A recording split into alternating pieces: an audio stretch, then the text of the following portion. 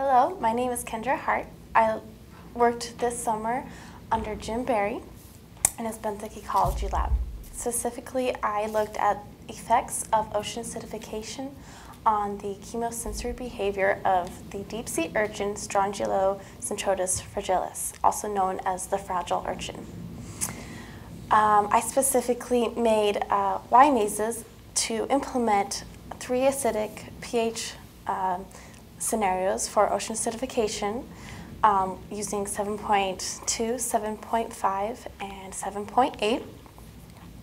Using these pH levels as well as kelp as a chemosensory cue for the urchins and their feeding behavior. Within this experiment this summer, I found there was no significant effects amongst the pH levels.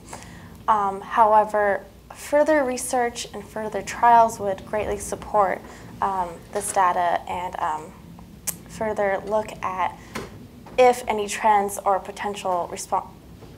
further potential responses could occur. And I would like to thank MBARI for this very amazing opportunity and look forward to moving on in this marine science. Thank you.